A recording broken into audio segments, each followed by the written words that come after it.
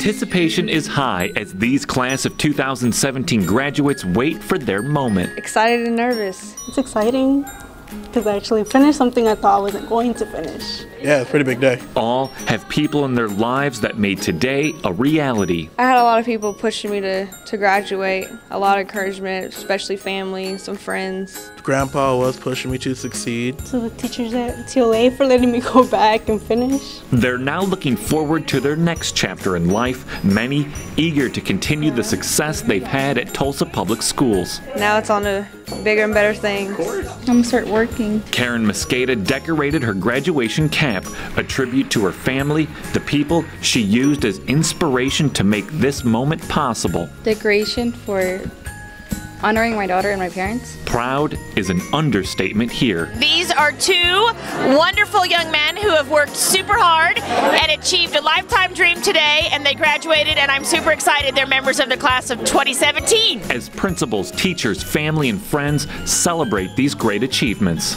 As an educator, my job is just to keep pushing. Their job is to fight to the end, and both of them crossed the finish line today. And we're super excited, and I know their families are equally just overjoyed for them. Tucked behind some of the smiles are tears of joy for a promise made and for loved ones lost. When my daughter, his mother, passed away, the last thing I promised her was that I would be sure that they got an education, that I promised her that. Now, a promise fulfilled. I'm so proud of him. He worked so hard. He never gave up. No, he never did. He never gave up, no matter how hard it was. Yeah. And here he is today. He won. What do you have to say to Grandma Sandy? Thank you. Thank you.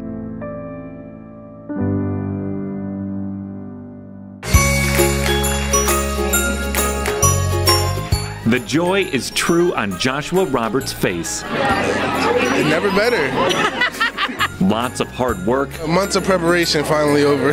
Now, time to celebrate with Mom. I don't think there's words I can explain. Wow, this means a lot to me. Proud of what her son has overcome and the man that he has become. Don't give up, because he had a lot of hard times in middle school, but high school turned around and it was great. For these amazing students, they'll carry with them a lifetime of memories. Makes me want to cry. And a better appreciation for those that care and push them. Probably would thank my grandpa, grandma. So I want to say thank you for everything they've done, and I love you guys so much.